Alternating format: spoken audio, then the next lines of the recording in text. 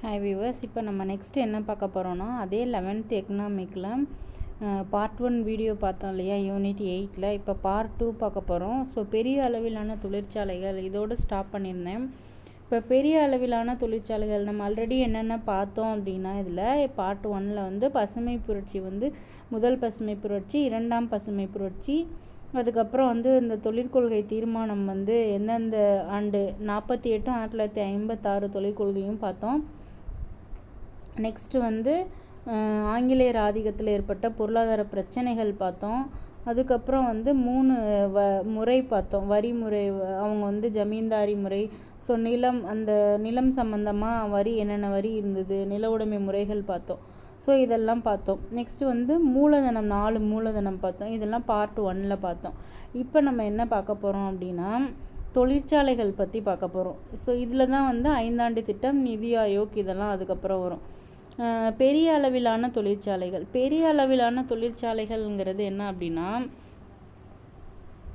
பெரிய உள்கட்டமைப்பு, அதிக மனித சக்தி, அதிக மூலதன சொத்துக்களை உள்ளடக்குவதாகும். இது பல தொழிற்சாலைகளை கண்காணித்து ஒரே தொழிற்சாலையின் கீழ் உள்ளடக்குவது. இரும்பு மற்றும் எஃகு தொழிற்சாலை, நெசவு தொழிற்சாலை, ஆட்டோமொபைல் தொழிற்சாலை போன்ற கனரக தொழிற்சாலைகள் எல்லாமே பெரிய அளவிலான தொழிற்சாலைகள்.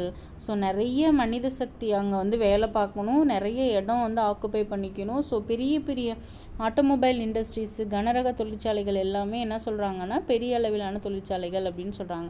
ஸோ சில வருடங்களாகவே தகவல் தொழிலின் அபரிமித வளர்ச்சி, அதன் அதிக வருமான உருவாக்கம் போன்ற காரணங்களால் தகவல் தொழில்நுட்ப தொழில்களும் பெரிய அளவில் வளர்ந்துட்டு வருது அப்படின்னு சொல்லியிருக்காங்க.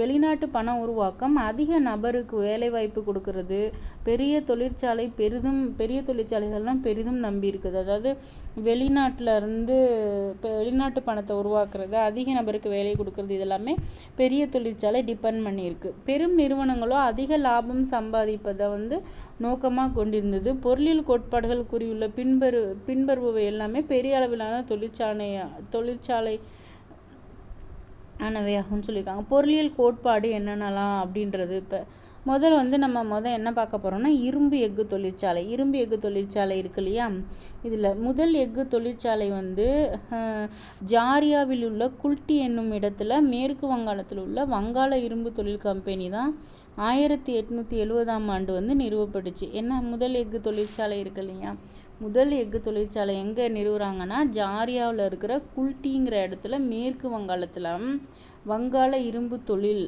கம்பெனி 1870ஆம் ஆண்டு நிறுவப்பட்டது. நெக்ஸ்ட்டு 1907 வந்து பெரிய அளவிலான இரும்பு எஃகு தொழிற்சாலை டிஸ்கோ வந்து ஜாம்ஷெட்பூரில், அதுக்கப்புறம் அதனை தொடர்ந்து ஜேஜேஎஸ்கோ தொழிற்சாலை வந்து 1919 பான்பூர்லையும் தொடங்கப்படுது. ஃபஸ்ட்டு வந்து வங்காளத்தில் 1870 வந்து ஆரம்பிக்கிறாங்க, 1870. அதுக்கப்புறம் 1907 வங்க பிரிவினை வந்து 1905 நடந்தது. அதுலேருந்து ஒரு 2 வருஷம் கழித்து இரும்பு எஃகு தொழிற்சாலை டிஸ்கோ வந்து ஜாம்ஷெட்பூரில் வருது. அதுக்கப்புறம் தான் ஜேஜேஎஸ்கோ வந்து தொழிற்சாலை 1919 பான்பூரில் தொடங்குறாங்க. ஸோ முதல்ல நிறுவப்பட்ட பொதுத்துறை நிறுவனம் வந்து பத்ராவதியில் உள்ள விஸ்வேஸ்வரய்யா இரும்பு எஃகு தொழில். ஸோ முதல்ல நிறுவப்பட்டது எதுனா பத்ராவதியில் இருக்கிற விஸ்வேஸ்வரய்யா இரும்பு எஃகு தொழில்னு சொல்லியிருக்காங்க. சரி, பொதுத்துறையில் எஃகு நிறுவனம் என்ன அப்படின்னா, ரூர்கேலா ஒரிசாவில் இருக்கு இல்லையா, உதவி வந்து ஜெர்மனியில், ஃபிலாய் மத்திய பிரதேசம். பொதுத்துறையில் எஃகு நிறுவனம் இருக்குது பாருங்கள். எஃகு நிறுவனம் வந்து எங்கெங்கெல்லாம் உதவி கேட்குறாங்க அப்படின்றதான் இங்கே கொடுத்துருக்காங்க. சரி, ஓகே. எங்கெங்க அப்படின்னா, ரூர்கேலா ஒரிசாவில் ஆரம்பிக்கும் போது ஜெர்மனிகிட்ட இருந்து தான் அவங்க உதவி கேட்டிருக்காங்க. ஃபிலாய்னா மத்திய பிரதேசத்தில் இருக்குது. ஃபிலாய் அது வந்து ரஷ்யா கிட்ட. துராக்பூர் அப்படின்னா மேற்கு வங்காளத்தில், துர்காப்பூர் வந்து மேற்கு வங்காளத்தில் இங்கிலாந்து அரசுக்கிட்ட. பொக்காரோ ஜார்க்கண்டில் இருக்கிறது வந்து ரஷ்யா அரசுக்கிட்ட. பான்பூர் மேற்கு வங்காளத்தில், பர்னப்பூர் மேற்கு வங்காளத்தில் இருக்கிறது தனியார் துறையிலிருந்து பெறப்பட்டது. விசாகப்பட்டினம் ஆந்திராவில் இருக்கிறது வந்து ரஷ்ய அரசுக்கிட்ட. பென்பூர் மேற்கு வங்காளத்தில் இருக்கிறது வந்து தனியார் துறையிடமிருந்து 1976 வந்து பெறப்பட்டது. சேலம் தமிழ்நாட்டில் இருக்கிறது வந்து இந்திய அரசு, வெளிநாடு உதவி இல்லை. விஜயநகர் கர்நாடகாவில் இருக்கிறதும் இந்திய அரசு. பத்ராவதி கர்நாடகாவில் இருக்கிறது நாட்டுடைமையாக்கப்பட்ட விஸ்வேஸ்வரய்யா இரும்பு எஃகு நிறுவனம். இது வந்து மத்திய மாநில அரசு ரெண்டுக்குமே சொந்தம் அப்படின்னு சொல்லியிருக்காங்க. ஸோ ஒவ்வொருத்தரும் உதவியோட வந்தது. இது என்னன்னா ரூர்கேலா ஒரிசானா ஜெர்மனி, ஃபிலாய் வந்து மத்திய பிரதேசம், ரஷ்ய அரசு. ஸோ ரஷ்ய அரசு பார்த்திங்கன்னா 3, விசாகப்பட்டினம், பொக்காரோ ஜார்க்கண்டு, அடுத்து வந்து ஃபிலாய் மத்திய பிரதேசம். ஸோ ஃபிலாய்க்கு நெக்ஸ்ட் வந்து பார்த்திங்க அப்படின்னா விசாகப்பட்டினம், நெக்ஸ்ட்டு வந்து பொக்காரோ ஜார்க்கண்ட். ஸோ ஜார்க்கண்டு, விசாகப்பட்டினம் ஆந்திராவில் இருக்கிறது ரஷ்ய அரசு வந்து ஹெல்ப் பண்ணியிருக்காங்க. அடுத்து வந்து பிலாய் மத்திய பிரதேசம் ரஷ்ய அரசு. அடுத்து ரூர்கேலா வந்து ஒரிசா வந்து ஜெர்மனி, துர்காப்பூர் மேற்கு வங்காளம் வந்து இங்கிலாந்து. அதே இன்னொன்று பர்னப்பூர் மேற்கு வங்காளம் வந்து தனித்துறை. அதே பர்னப்பூர் மேற்கு வங்காளத்தில் இருக்கிறது வந்து என்ன அப்படின்னா தனியார் துறையிலேருந்து 1976 வந்து பெறப்பட்டது அப்படின்னு சொல்லியிருக்காங்க. நெக்ஸ்ட்டு வந்து பார்த்திங்கன்னா சேலம் வந்து நம்ம இந்திய அரசோடு தான். விஜயநகர் கர்நாடகா வந்து இந்திய அரசோடு தான். இதெல்லாம் என்னென்னா எஃகு நிறுவனம், இரும்பு எஃகு நிறுவனம். அடுத்து வந்து விஜயநகர் கர்நாடகாவில் இருக்கிறது வந்து இந்திய அரசுக்கு சொந்தமானது. பத்ராவதி கர்நாடகாவில் தான் அந்த விஸ்வேஸ்வரய்யா இரும்பு எஃகு நிறுவனத்துலேருந்து நாட்டுடைமையாக்கப்பட்டது. மத்திய மாநில அரசு 2க்குமே சொந்தம் அப்படின்னு சொல்லியிருக்காங்க. ஸோ இது என்ன அப்படின்னா இரும்பு எஃகு தொழிற்சாலை பற்றினது. பொதுத்துறையில் எஃகு நிறுவனம் எங்கெங்கே இருக்குதோ அது. நெக்ஸ்ட்டு மேற்கூறப்பட்ட அனைத்தும் செயலால் நிர்வகிக்கப்படுகின்ற. தற்போது டிட்கோ தவிர மற்ற அனைத்து முக்கிய இரும்பு எஃகு நிறுவனங்களும் பொதுத்துறையின் கீழ் தான் இயங்குது. ஸோ எல்லாமே வந்து செயலால் நிர்வகிக்கப்படுறது தான். டிஐஜிசிஓ டிட்கோ தவிர எல்லாமே வந்து என்ன அப்படின்னா பொதுத்துறை கீழே வருது, செயலுக்கு கீழே. சரி, இந்திய செயல் ரெக்ரூட்மெண்ட்லாம் கால்ஃபர் பண்ணாங்களே. இந்திய எஃகு நிறுவனம் செயல் வந்து 1974 நிறுவப்பட்டுச்சு. செயல் வந்து எப்போ நிறுவுறாங்க? இந்திய எஃகு நிறுவனம் வந்து செயல் வந்து 1974 நிறுவப்பட்டது. எஃகு துறையை மேம்படுத்தும் பொறுப்பும் அதற்கு அளிக்கப்பட்டுச்சு. ஸோ தற்போது எஃகு உற்பத்தியில் வந்து உலக அளவில் 8வது உயரிய இடத்துல நம்ம இந்தியா இருக்குது. சரி, இது வந்து இரும்பு எஃகு உற்பத்தி. அடுத்து வந்து பார்த்தோம்னா சணல் தொழில்.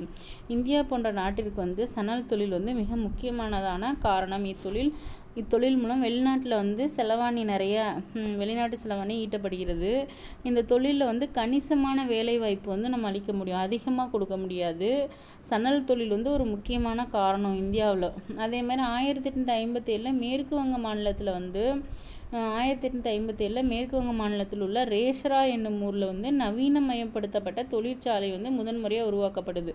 என்னன்னு பார்த்தீங்கன்னா 1855 மேற்கு வங்க மாநிலத்தில் உள்ள ரேஷ்ரா என்னும் ஊரில் நவீனமயப்படுத்தப்பட்ட தொழிற்சாலை வந்து முதன்முறையாக உருவாக்கப்படுது. இந்தியாவின் சணல் தொழில் வந்து பாரம்பரியமாக ஏற்றுமதி செய்து வருகிறது. உலக அளவில் இந்தியா வந்து கச்சா சணல் உற்பத்தியிலும் சணல் பொருட்கள் தயாரிப்பிலும் முதலிடத்திலும் சணல் பொருட்கள் ஏற்றுமதியிலும் 2ஆம் இடத்தில் இருக்குது.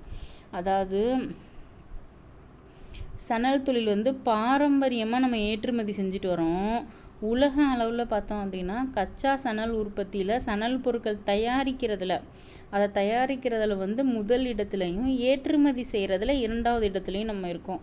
அடுத்து வந்து பார்த்திங்க அப்படின்னா பருத்தி நெசவு தொழில். இந்தியாவில் நெசவு தொழில் வந்து மிக மிக பழமையானது, அதிக தொழிலாளர்களை கொண்ட துறை நெசவு தொழில். ஸோ இந்த துறையானது ஒரு ஒழுங்கமைக்கப்பட்ட பெரிய அளவிலானது, பரந்துபட்ட அளவிலும் வளர்ந்துள்ளது. மொத்த உள்நாட்டு உற்பத்தியில் 4% மதிப்பு கூட்டப்பட்ட உற்பத்தியில் 20% ஏற்றுமதி வருவாயிலும் 1/3 பங்கு இத்துறையின் மூலம் கிடைக்கிறது. அதாவது மொத்த உற்பத்தி இருக்கு இல்லையா, நாட்டோட மொத்த உள்நாட்டு உற்பத்தியில் 4% வந்து மதிப்பு கூட்டப்பட்ட உற்பத்தி இருந்தாலும் 20% வந்து ஏற்றுமதி வருவாயில் வந்து 1/3 பங்கு வந்து இந்த நெசவு மூலமாக தான் கிடைக்கிது. ஸோ கொல்கத்தாவுக்கு அருகில் உள்ள குளோஸ்டர் துறைமுக நகரில் 1818 முதல் நவீன துணி உற்பத்தி ஆலை அமைக்கப்பட்டது. கொல்கத்தாவுக்கு அருகில் வந்து குளோஸ்டர் துறைமுக நகரில் 1818 நவீன துணி உற்பத்தி ஆலை அமைக்கப்பட்டது. ஆயினும் இவ்வாலை சிறப்பாக இயங்கவில்லைன்னு சொல்கிறாங்க. அடுத்த 1854 மும்பையில் கேஜிஎன் டேஃபர் என்பவரால் மும்பையின் நூற்பு மற்றும் நெசவு கம்பெனி வந்து உருவாக்கப்பட்டுள்ளது அப்படின்னு சொல்கிறாங்க. மும்பையின் நூற்பு மற்றும் நெசவு கம்பெனி 1854 மும்பையில் கேஜிஎன் டேஃபர் என்பவரால் மும்பையின் நூற்பு மற்றும் நெசவு கம்பெனி வந்து அமைக்கப்பட்டுள்ளது. மும்பை ஸ்பின்னிங் அண்ட் வீவிங் உருவாக்கப்பட்டுள்ளது. 1854 மும்பையில் வந்து கேஜிஎன் டேஃபர் என்பவரால் மும்பையின் நூற்பு மற்றும் நெசவு கம்பெனி ஸ்பின்னிங் அண்ட் வீவிங் வந்து உருவாக்கப்பட்டது அப்படின்னு சொல்கிறாங்க. சர்க்கரை தொழில். இந்தியாவின் வேளாண் சார்பு தொழில்களில் பருத்தி தொழிலுக்கு அடுத்தபடியாக சர்க்கரை தொழில் இருக்குது. சர்க்கரை தொழில் அடுத்து பார்த்திங்கன்னா இப்போ நெசவு பார்த்தாச்சு. ஸோ இது என்னென்னா க்ளோஸ்டர். இது வந்து என்ன பார்த்துருக்கோம், க்ளோஸ்டருங்கிற இடத்துல வந்து நவீன துணி உற்பத்தி ஆலை 1818 அமைக்கப்பட்டதுன்னு பார்த்தோம். 1854 மும்பையில் கேஜிஎன் டேஃபர் என்பவரால் மும்பையின் நூற்பு மற்றும் நெசவு கம்பெனி உருவாக்கப்பட்டது 1854. சர்க்கரை தொழில் இந்தியாவில் வேளாண் சார்பு தொழில்களில் பருத்தி தொழிலுக்கு அடுத்தபடியாக ஃபஸ்ட்டு வந்து இரும்பு எஃகு, அப்புறம் சணல் பார்த்தோம், அப்புறம் நெசவு பார்த்துருக்கோம். இப்போ வந்து சர்க்கரை. வேளாண் சார்பு தொழில்களில் பருத்திக்கு அடுத்து இருக்கிறது என்னென்னா சர்க்கரை தான். ஸோ உலக அளவில் இந்தியா பெரிய அளவிலான சர்க்கரை உற்பத்தியாளராகவும் பெரிய அளவிலான நுகர்வோராகவும் இருக்கிறது. வாங்கிறதும் இருக்குது, விற்கிறதும் இருக்குது. ஸோ சர்க்கரை உற்பத்தியில் இந்திய அளவில் 1/3 பங்கு அளவை மகாராஷ்டிரா மாநிலம் மட்டுமே. அதற்கு அடுத்தபடியாக உத்தரப்பிரதேச மாநிலம் வந்து 1/3 பங்கு வந்து அவங்க வந்து ப்ரொடக்ஷன் பண்ணுறாங்க. ஸோ வந்து உரத்தொழில் இந்தியாவில் நைட்ரஜனை பயன்படுத்தி தயாரிக்கும் உரத்தொழிலானது உலகின் 3வது பெரிய தொழில். ஸோ இந்தியாவில் வந்து உரம் தயாரிக்கிறதுக்கு இல்லையா நைட்ரஜனை பயன்படுத்தி அது வந்து உலகின் 3வது பெரிய தொழில்னு சொல்கிறாங்க. காகித தொழில் 1812 வந்து வங்கத்தில் உள்ள செராம்பூரில் இயந்திரத்தால் செயல்படும் காகித ஆலை உருவாக்கப்பட்டுள்ளது.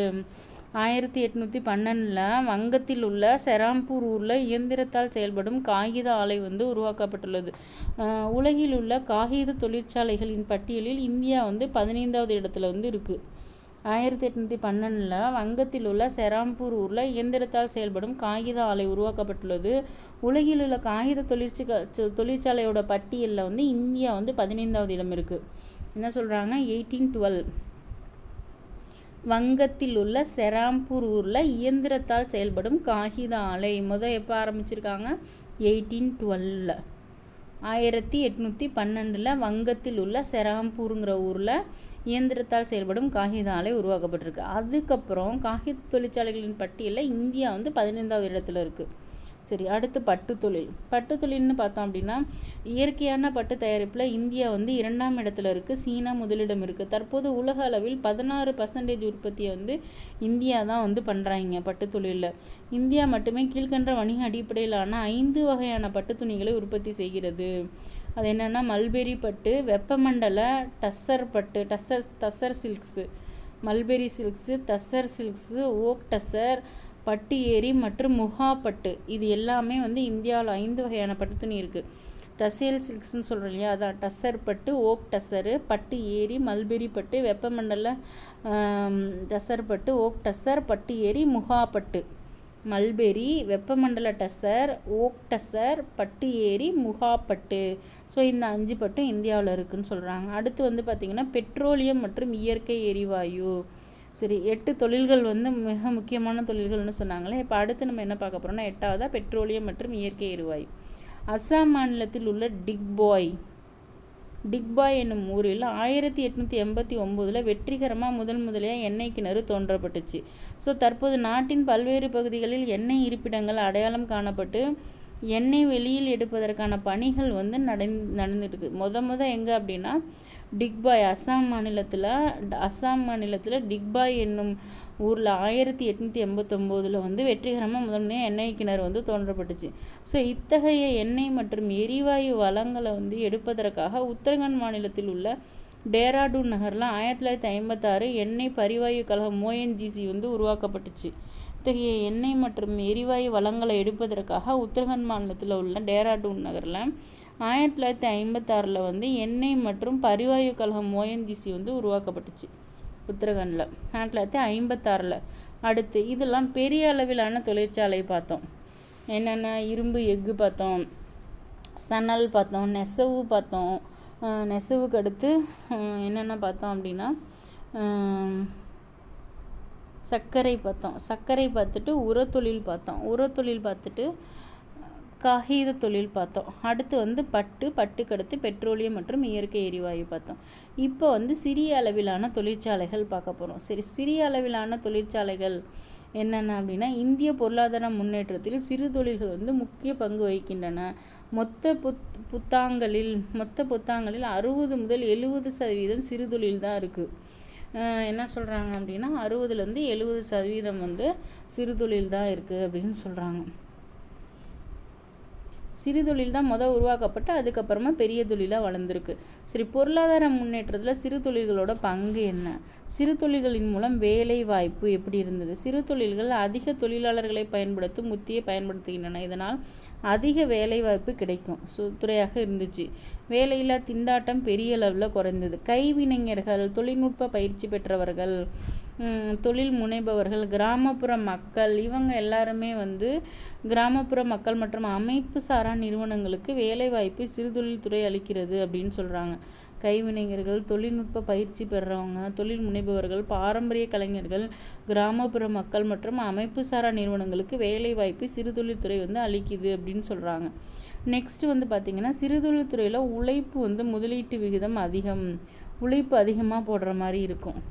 ஸோ இது ஒரு ட்ராபேக். அடுத்து பார்த்திங்கன்னா சிறுதொழில் தரும் சமமான மண்டல வளர்ச்சி. ஃபஸ்ட்டு என்ன பார்க்குறோம்? வேலைவாய்ப்பு எப்படி கொடுக்குது. அடுத்து ஒரு மண்டல வளர்ச்சி எப்படி இருக்குது, மாவட்டத்தோட வளர்ச்சி எப்படி இருக்குன்னா, சிறுதொழில் பெரும்பாலும் பின்தங்கிய பகுதிகளையும் கிராமப்புற பகுதிகளையும் தான் என்ன இருக்கும் அப்படின்னா இதோட தாக்கம் பரந்துபட்ட வளர்ச்சி அளிக்கும். ஸோ கிராமம் மற்றும் பின்தங்கிய பகுதிகளில் தொழில் வளர்ச்சி வேற்றுமைகளை களைய உதவி செய்யுது. சிறுதொழில் வளர்ச்சினால் மக்கள் தொகை நெருக்கம் சேரிகளின் வளர்ச்சி, சுகாதாரமின்மை, மாசுபாடு ஆகியவை குறையுது அப்படின்னு சொல்கிறாங்க. இவை இந்தியாவின் புறநகர் பகுதி மற்றும் கிராமப்புற பகுதிகளில் வாழும் மக்களின் வாழ்க்கை தரத்தை உயர்த்துது. கிராமம் தான் மெயினாக சிறுதொழிலுக்கு. ஸோ அவங்களோட வாழ்க்கை தரத்தை உயர்த்துது அப்படின்னு சொல்லியிருக்காங்க. ஸோ தொழில் முனைவோர் உருவாகவும் அவர்கள் திறமை வெளிப்படவும் இது ஒரு வாய்ப்பாக இருக்குது. வருமானம் ஒரு குறிப்பிட்ட சில வணிக குடும்பங்களுக்கு மட்டும் குவியாமல் பலரோட கையில் பரவுறதுக்கு சிறுதொழில் வாய்ப்பு கொடுக்குது. சரி, அடுத்து உள்ளூர் வளங்களை பயன்படுத்த சிறுதொழில் எப்படி உதவி செய்யுது? சிறு சேமிப்பு, தொழில் முனைவோர் திறமை போன்ற உள்ளூர் சார்ந்த வளங்களை பயன்படுத்துவதற்கு வீணாகாமல் அது வெளிப்பட பலருக்கும் பயன்பட சிறுதொழில் ஒரு காரணமாக இருக்குது. கைவினைப் பொருட்கள் தயாரிப்போரின் பாரம்பரிய குடும்ப திறன்களை வளர்க்க சிறுதொழில் உதவுது அப்படின்னு சொல்கிறாங்க. பொருட்களுக்கு மிகுந்த வரவேற்பு கிடைக்கிது அப்படின்னு சொல்கிறாங்க. இந்தியாவின் கிராமங்களில் சிறு நகரங்களில் உள்ள உள்ளூர் தொழில் முனைவோர்கள் சுயதொழில் செய்வோர்களை வளர்த்தெடுக்க சிறுதொழில் உதவுது அப்படின்னு சொல்கிறாங்க. அடுத்து மூலதன பயன்பாடு. இதெல்லாம் சும்மா ஜஸ்ட் ரீட் அவுட் பண்ணிகிட்டே போனால் போதும்.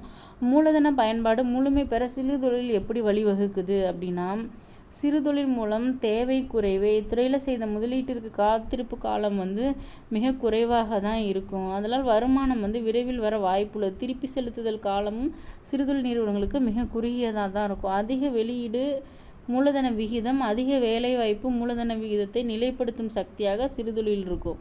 ஸோ அதிகமாக வெளியீடு மூலதன விகிதத்தையும் அதிக வேலைவாய்ப்பு மூலதன விகிதத்தையும் நிலைப்படுத்தும் சக்தியாக சிறுதொழில் இருக்குது அப்படின்னு சொல்கிறாங்க. நெக்ஸ்ட்டு பார்த்திங்க அப்படின்னா கிராமப்புற மக்கள் சிறுநகர் வாழ் மக்களை சேமிப்பின் பக்கம் திருப்போம். ஸோ தொழில் சார்ந்த நடவடிக்கைகள் ஈடுபடும் சிறுதொழில் துறை ஊக்கப்படுத்துது. சிறுதொழில் துறை ஏற்றுமதியை எப்படி உருவாக்குது? சிறுதொழில் துறைக்கு அதிநவீன இயந்திரங்கள் தேவையில்லை. எனவே வெளிநாட்டிலிருந்து இயந்திரங்களை இறக்குமதி செய்ய அவசியமில்லை. அதே வேளையில் சிறுதொழில் துறையின் பொருட்களுக்கு அதிக தேவை உள்ளது. பொருட்களுக்கு அதிக தேவை இருக்குது. ஸோ அந்நிய செலாவணி மீதான அழுத்தத்தை குறைக்க உதவுது.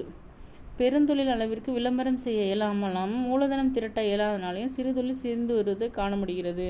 இந்தியாவில் இருந்து ஏற்றுமதி செய்வதன் மூலம் சிறுதொழில்கள் கணிசமான அந்நிய செலாவணியை ஈட்டும். ஏற்றுமதி செஞ்சால் தான் அந்நிய செலாவணியை ஈட்டும் அப்படின்னு சொல்லியிருக்காங்க. பெரிய அளவிலான தொழில்களுக்கு சிறுதொழில் நிறுவனங்களின் பங்கு. சிறுதொழில் நிறுவனங்களின் பெரிய தொழில்களின் வளர்ச்சிக்கு ஆதரவு தருகின்றன. பெரிய அளவிலான தொழிற்சாலைகளுக்கு அருகில் அமைந்து சிறுதொழில் நிறுவனங்கள் உதிரி பாகங்கள், உட்கூறுகள் மற்றும் பெரிய தொழில்களுக்கு தேவையான அனைத்து பாகங்களையும் தயாரித்து வழங்கி வருகிறது. ஸோ இது கூட இது என்னென்னா பெரிய நிறுவனங்கள் பக்கத்தில் சின்ன சின்ன தொழில் பண்ணுறவங்க அவங்களுக்கு தேவையானது தயாரித்து கொடுப்பாங்க. ஸோ பெரிய நிறுவனங்களுக்கு துணை நிறுவனங்களாகவும் செயல்படுகின்றது. சரி, சிறுதொழில் நிறுவனங்கள் நுகர்வோர் தேவைகளை எப்படி நிறைவேற்றுதுன்னா, இந்தியாவில் நுகர்வோருக்கு தேவையான பல்வேறு பொருட்களை சிறுதொழில் நிறுவனங்கள் தயாரிக்குது. அன்றாட தேவைகளுக்கான பொருட்களை தயாரிக்கிறதுலையும் பற்றாக்குறை பணவீக்கத்தையும் குறைக்குது அப்படின்னு சொல்கிறாங்க. சரி, சிறுதொழில் நிறுவனங்கள் தொழில் முனைவோர்களை எப்படி உருவாக்குது அப்படின்னா, சமூகத்தில் தொழில் முனைவோர் வர்க்கம் உருவாக சிறுதொழில் நிறுவனங்கள் உதவுகின்றன. வேலை தேடுவோர் வேலைவாய்ப்பு வழங்குவோராகவும் மாற்றுகின்றன. மக்களோட சுய வேலைவாய்ப்பு மற்றும் தற்சார்பு நிலையை அடைய உதவுகின்றன. ஸோ பல்வேறு வகைகளில் இந்தியாவின் தனிநபர் வருமானத்தை அதிகரிக்க உதவுது. ஸோ வேலை தேடுவோருக்கு வேலை வாய்ப்பு கொடுக்குது, சுய வேலை வாய்ப்பு கொடுக்குது, வருமானம் கொடுக்குது, சமூகத்தின் பின்தங்கிய பகுதிகளில் ஏழை மக்களை முன்னேற்ற உதவுது. அதே மாதிரி பல்வேறு வகையான பங்கேற்பாளராக தேசிய வருமானத்தை மிகவும் திறம்படம் சமமாக பங்கிடுவதில் சிறுதொழில் நிறுவனங்கள் வந்து திறமையானவையாக இருக்குது அப்படின்னு சொல்கிறாங்க. சரி, ஓகே. நெக்ஸ்ட் நம்ம என்ன பார்க்க போகிறோம்? பெரிய தொழில் பார்த்தோம், சிறிய தொழில் பார்த்தோம். குறு சிறு மற்றும் நடுத்தர நிறுவனங்கள் MSMEs இதெல்லாம் எப்படி இருக்குது அப்படின்னா, உற்பத்தி நிறுவனங்கள். குறு உற்பத்தி நிறுவனம் அப்படின்னா தொழிற்சாலை மற்றும் உபகரணங்களுக்கான முதலீடு ரூபாய் 25க்கு மிகாமல் இருக்கணும். சரி, குறு நிறுவனம்னா இப்போ ஒரு தொழிற்சாலைக்கு நம்ம போடுற முதலீடு 25 லட்சத்தை விட அதிகமாக போகக்கூடாது. சிறு உற்பத்தி நிறுவனம்னா முதலீடு வந்து 25 லட்சத்திற்கு அதிகமாகவும் 5 கோடிக்கு மிகாமலும் இருக்கணும். 5 கோடிக்குள்ளே இருக்கணும் முதலீடு, நம்ம போடுற முதலீடு. அடுத்து வந்து பார்த்திங்கன்னா நடுத்தர உற்பத்தி நிறுவனங்கள் அப்படின்னா முதலீடு ரூபாய் 5 கோடிக்கு அதிகமாகவும் 10 கோடிக்குள்ளேயும் இருக்கணும். ஸோ குறு அப்படின்னா 25 லட்சம், சிறு அப்படின்னா 5 கோடிக்குள்ளே, நடுத்தர அப்படின்னா 10 கோடிக்குள்ளே இருக்கணும், 5 to 10. சரி, சேவை நிறுவனங்கள். குறு சேவை நிறுவனங்கள் உபகரணங்களுக்கான முதலீடு ரூபாய் 10 லட்சம். ஸோ உபகரணங்கள் இருக்கு இல்லையா, அதுக்கு முதலீடு வந்து 10 லட்சமாக இருக்கணும். உபகரணங்களுக்கு முதலீடு ரூபாய் 10 லட்சத்தை விட அதிகமாக 2 கோடிக்கு மிகாமல் இருக்கணும். ஸோ உபகரணத்துக்கு தேவையானது, இது வந்து உற்பத்திக்கு தேவையானது, தொழிற்சாலை மற்றும் உபகரணங்களுக்கு முதலீடு செய்வது. இது முதலீடாக உபகரணங்களுக்கு மட்டும் முதலீடு செய்கிறது. இது வந்து என்னென்னா 2 கோடி வரைக்கும் இருக்கலாம். இதுக்கு வந்து என்ன சொல்லியிருக்காங்க, 5 கோடி வரைக்கும் இருக்கலாம் அப்படின்னு சொல்லியிருக்காங்க. 5 கோடி வரைக்கும், 2 கோடியிலேருந்து. இது வந்து 10 லட்சத்துலேருந்து, அது 10 லட்சம் வரைக்கும் தான் இருக்கணும். இது 10 லட்சத்துலேருந்து 2 கோடி வரைக்கும். இது 2 கோடியிலேருந்து 5 கோடி வரைக்கும். அடுத்து பொதுத்துறை மற்றும் தனியார் வங்கிகள். சரி, என்னென்ன வங்கிகள் இருக்குது? KVB இருக்குது, ஆக்சிஸ் இருக்குது, ஃபெடரல் இருக்குது, HDFC, கொடாக் இருக்குது, ING இருக்குது, இண்டஸ்லேண்ட் இருக்குது, ICICI இருக்குது, எஸ் பேங்க் இருக்குது. சரி, அரசாங்கத்தின் பங்குகள் வந்து பெரும்பான்மையாக கொண்ட வங்கிகள் வந்து பொதுத்துறை வங்கிகள். அதாவது என்ன அப்படின்னா, அரசாங்கத்தோட பங்குகள் எல்லாமே அதிகமாக இருக்கிறது எதுலன்னா பொதுத்துறை வங்கிகளில் தான் இருக்கும். எடுத்துக்காட்டாக SBI பாரத் ஸ்டேட் வங்கி ஒரு பொதுத்துறை வங்கியாகும். இந்த வங்கியில் அரசு வந்து 58.60% பங்குகளை கொண்டுள்ளது. 58.87% அரசாங்க பங்குடன் கூடிய பஞ்சாப் நேஷனல் வங்கி, இது வந்து 58.60, இது 58.87, ஒரு பொதுத்துறை வங்கி. ஸோ வழக்கமாக பொதுத்துறை வங்கிகள்லாம் அரசின் பங்கு வந்து 50% அதிகமாக இருக்கும். இதில் மாற்றங்களும் வரும். ஸோ பொதுத்துறை வங்கிகள் 2 வகையாக பிரிக்கப்படுகிறது. ஸோ ஜென்ரலாக வந்து பேங்க்கை வந்து பொதுத்துறை வங்கி எப்படி பிரிக்கிறாங்கன்னா, தேசியமயமாக்கப்பட்ட வங்கி, மாநில வங்கிகள் மற்றும் அவற்றின் கூட்டு நிறுவனங்கள் அப்படின்னு பிரிக்கிறாங்க. தேசியமயமாக்கப்பட்ட வங்கிகளின் நிறுவன செயல்பாடுகளை அரசாங்கம் கட்டுப்படுத்தி ஒழுங்குபடுத்தும். ஸோ தேசியமயமாக்கப்பட்ட வங்கிகள் எல்லாமே வந்து அரசாங்கம் கட்டுப்படுத்தும் அப்படின்னு சொல்கிறாங்க. அது வந்து என்னென்னா பாரத் ஸ்டேட் வங்கி, பஞ்சாப் நேஷனல் வங்கி, bank of Baroda, oriental, Allahabad வங்கி பல இருந்த போதிலும் பொதுத்துறை வங்கிகளின் பங்குகளை விற்கும் போது தனது பங்குகளின் எண்ணிக்கை அரசு தொடர்ந்து குறைத்து வருகிறது. ஸோ இதன் காரணமாக இந்த வங்கிகளில் அரசாங்கம் வந்து சிறுபான்மை பங்குதாரராக மாறும் வாய்ப்புள்ளது. இதற்கான காரணம் தனியார் மயமாக்கல் கொள்கை. ஸோ தனியார் துறையோட வங்கி IDBI bank, state bank of India, bank of Baroda, இந்த வங்கிகளில் பெரும்பான்மையான பங்குகள் அரசு சாராத தனியார் நிறுவனங்களை பெரும் நிறுவனங்கள், கார்ப்பரேஷன் மற்றும் தனிநபர் வசம் உள்ளன. கார்ப்பரேஷன்கிட்டையும் தனிநபர்கிட்டையும் இருக்குது அப்படின்னு சொல்கிறாங்க. இந்த வங்கிகளின் தனியார் நிர்வாகிகளால் நிர்வகிக்கப்படுகின்றன. இதெல்லாம் எதுனா bank of India, IDBI bank, state bank of India, bank of Baroda. So இந்தியாவில் உள்ள மொத்த வங்கிகளில் 72.9% வங்கிகள் பொதுத்துறை வங்கிகள், மீதமுள்ளவை தனியாரால் நிர்ணயிக்கப்படுபவை. அடிப்படையில் 27 பொதுத்துறை வங்கிகளும் 22 தனியார் வங்கிகளும் உள்ளன. தலைமை வங்கியின் இந்திய ரிசர்வ் வங்கி தன்னுடைய RBI வந்து ரிசர்வ் பேங்க் ஆஃப் இந்தியா வந்து தன்னுடைய வெவ்வேறு வங்கி ஆட்சியின் மூலம் வங்கிகளுக்கு பணம் வழங்குதல் மற்றும் சிறிய அளவிலான நிதி வங்கிகளுக்கு உரிமம் வழங்குறது, இந்த பணியெல்லாம் செஞ்சுட்டு வருது.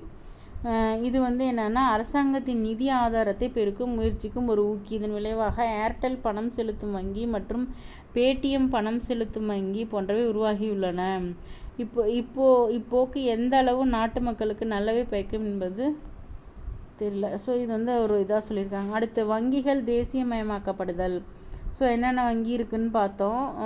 இதில் வந்து பார்த்திங்கன்னா 22 இந்த ப்ரைவேட் இது பார்த்தோமா 27 பொதுத்துறை வங்கியும் 22 தனியார் வங்கியும் இருக்குதுன்னு சொல்லியிருக்காங்க.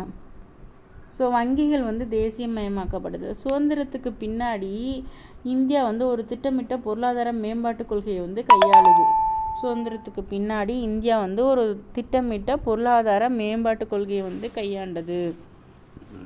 ஸோ என்கிட்ட கொஞ்சம் ஒரு நோட்ஸும் இருக்குது. ஸோ அதுலேருந்து வங்கிகள் பற்றி நான் உங்களுக்கு வந்து ஒரு வீடியோவை தனியாக போடுறேன். நிதி ஆயோக் பற்றி, வங்கிகள் பற்றி எல்லாமே. வங்கிகள் வந்து தேசியமயமாக்கப்படல்.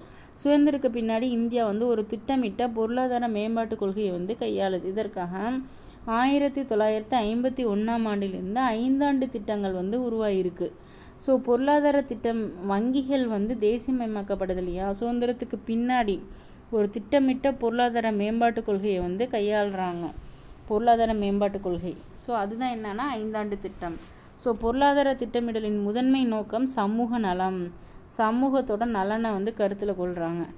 சுதந்திரத்துக்கு முன்னாடி வணிக வங்கிகள் தனியார் வசம் இருந்தன. இவ்வங்கிகள் அரசாங்கம் திட்டமிடலுக்கான சமூக இலக்குகளை அடைவதற்கு உதவி செய்து தவறின. ஆகையால் அரசு 14 பெரிய வணிக வங்கிகளை ஜூலை 19, 1969 அன்று தேசியமயமாக்க முடிவு செஞ்சது.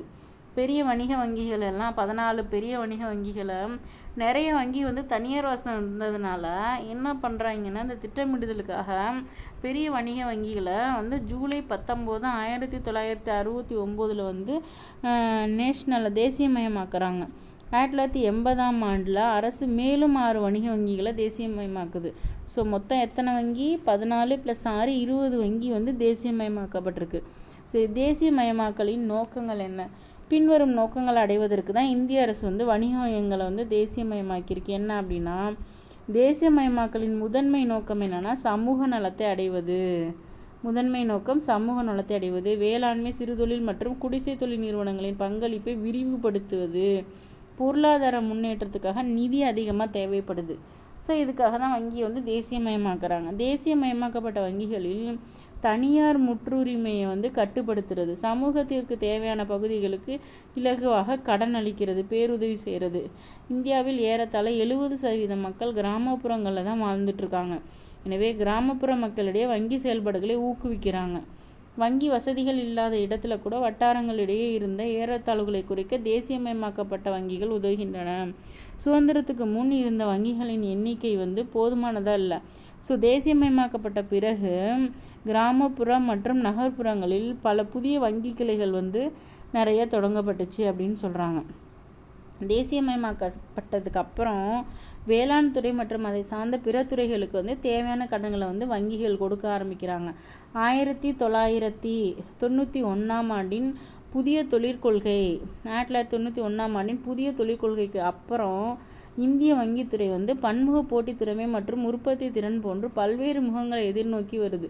ஸோ மேற்கூறிய முன்னேற்றங்கள் இருந்தும் கிராமம் மற்றும் குடிசை பகுதியில் வாழும் மக்கள் வந்து தங்களோட கடன் தேவைக்கு உள்ளூரில் போய் கடன் வளங்களை வந்து சார்ந்திருக்க வேண்டியதாக இருக்குது. ஸோ 1991ஆம் ஆண்டில் புதிய தொழிற்கொள்கைக்கு அப்புறமும் பன்முக போட்டித்திறமை மற்றும் உற்பத்தி திறன் போன்ற பல்வேறு முகங்களை வந்து எதிர்நோக்கி வந்தாலும் மேற்கூறிய முன்னேற்றங்கள் இருந்தும் கிராமப்புற மற்றும் குடிசை பகுதியில் வாழும் மக்கள் வந்து தங்களோட கடன் தேவைக்கு உள்ளூர் கடன் வழங்குபவர்களில் தான் சேர்ந்திருக்க வேண்டியதாக இருக்குது அப்படின்னு சொல்லியிருக்காங்க.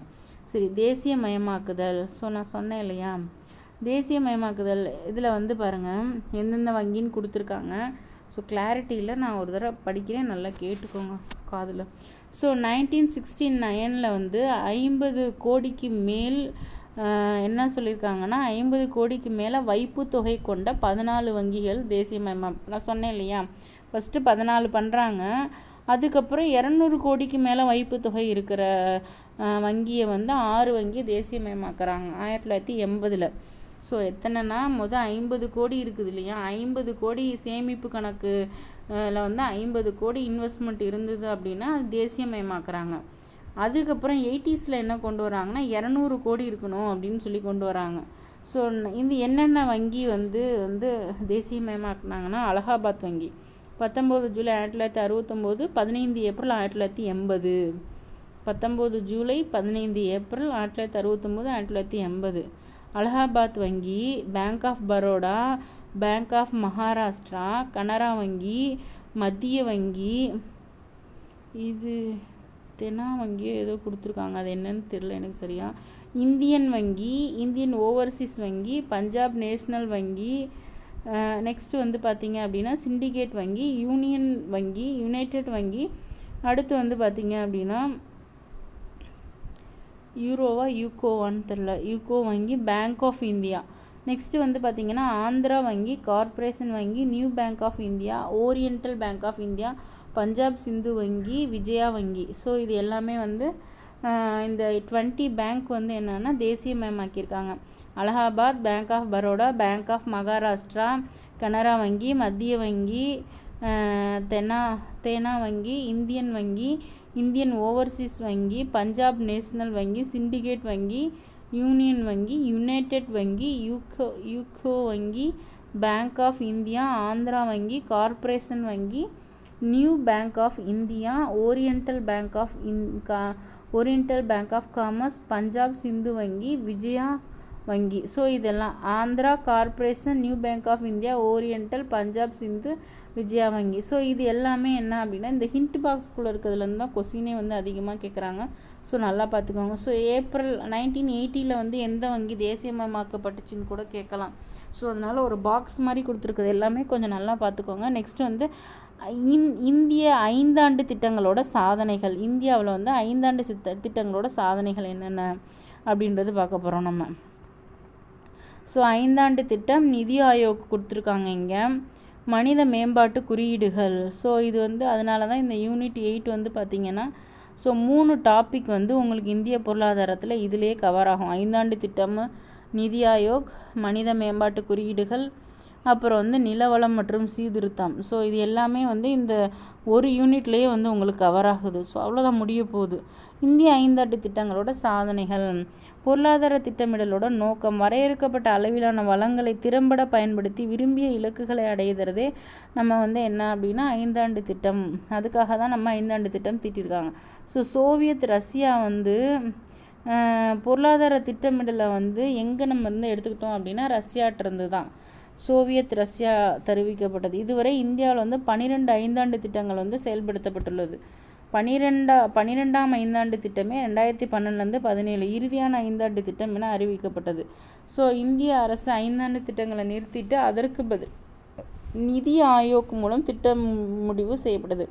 ஸோ 5ஆண்டு திட்டம் அப்படிங்கிறத எடுத்துட்டு தான் நிதி ஆயோக்னு சொல்லி கொண்டு வராங்க. National institute for transforming India, national institution for transforming India. இந்திய அரசு 5ஆண்டு திட்டங்களை நிறுத்திட்டு தான் அதுக்கு பதிலாக நிதி ஆயோக்குன்னு சொல்லி திட்டமிடுறதுக்குன்னு கொண்டு வந்தாங்க. முதல் 5ஆண்டு திட்டம் எப்போ வருது? ஸோ இது நம்ம நல்லா படிக்கணும். முதல் 5ஆண்டு திட்டம் எப்போ வருது? 1951 56 வரைக்கும். இது வந்து ஹாரெட் டாமர் மாதிரியை வந்து அடிப்படையாக கொண்டது. எதை சொல்லியிருக்காங்க அப்படின்னா ஹாரெட் டாமர் மாதிரியை அடிப்படையாக கொண்டது. முதன்மை நோக்கம் என்னென்னா நாட்டின் வேளாண்மை முன்னேற்றம். இந்த திட்டம் வந்து 3.6% வளர்ச்சி விகிதத்துடன் இலக்கை விட அதிகம் வெற்றி பெற்றது அப்படின்னு சொல்கிறாங்க. 3.6% வளர்ச்சி விகிதத்தோட இலக்கை விட அதிகம் வெற்றி பெற்றது. அடுத்து 2வது 5ஆண்டு திட்டம். முதல்ல என்ன பார்த்தோம்? முதல் 5ஆண்டு திட்டம் 51 56. அதே 56 இங்கே ஸ்டார்ட் பண்ணிங்க. 51 மட்டும் ஞாபகம் வச்சுக்கணும் நம்ம. சரி, 51 56 வரைக்குமா? அடுத்து வந்து பார்த்திங்க அப்படின்னா 56 61 வரைக்கும் 2வது 5ஆண்டு திட்டம். இதில் வந்து என்ன நம்ம பார்த்தோம் என்ன அப்படின்னா ஹாரெட் டாமர் மாதிரியை அடிப்படையாக கொண்டது. முதல் நோக்கம் வேளாண்மை முன்னேற்றம். 3.6% வளர்ச்சி விகிதத்துடன் இலக்கை விட அதிகம் வெற்றி பெற்றது. சரி, அடுத்து 2வது பிசி மஹலனோபிஸ் மாதிரியை அடிப்படையாக கொண்டது. இந்த மாதிரி மட்டும் நல்லா ஞாபகம் வச்சுக்கோங்க, மறந்துடும். இது வந்து டமாரம் ஞாபகம் வச்சுக்கலாம். ஃபஸ்ட்டு நம்ம திட்டத்தை ஊர் ஃபுல்லாக டமாரம் அடிக்கிற மாதிரி ஞாபகம் வச்சுக்கலாம். நம்ம வந்து இந்த மாதிரி ஒரு திட்டம் அனௌன்ஸ் பண்ணுறோம், டமாரம் அடிக்கிறோம் அப்படிங்கிற மாதிரி டாமர்னு ஞாபகம் வச்சுக்கலாம். இந்த திட்டம் வந்து பிசி மஹலனோபிஸ் மாதிரியை வந்து அடிப்படையாக கொண்டது அப்படின்னு சொல்லியிருக்காங்க. இதன் முதன்மை நோக்கம் வந்து நாட்டின் தொழில் முன்னேற்றத்தை, அது வந்து வேளாண்மை முன்னேற்றம், இது வந்து தொழில் முன்னேற்றம். 4.1, அது 3.6%னா இது 4.1%.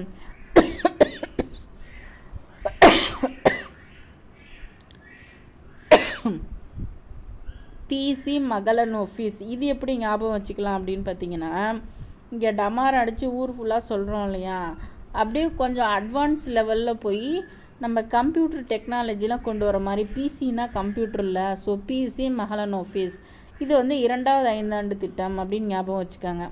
3வது ஐந்தாண்டு திட்டம். 3வது ஐந்தாண்டு திட்டம்னா 1961 66. ஸோ அங்கே 61ஓட முடியுது இல்லையா. ஸோ முத 51 ஞாபகம் வச்சுக்கோங்க. 56 to 61, இப்போ 61 to 66.